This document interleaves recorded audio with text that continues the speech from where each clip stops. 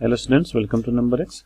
In this lecture we will prove log a upon b equals log a minus log b. Let us consider that log a equals m and log b equals n.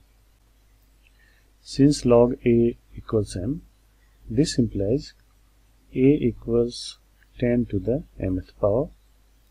Since log b equals n, this implies b equals 10 to the nth power.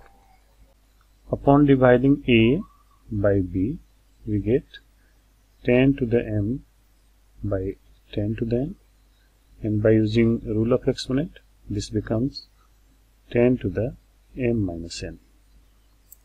Taking log on both sides, we get log a by b equals log 10 to the m minus n, which is equal to m minus n.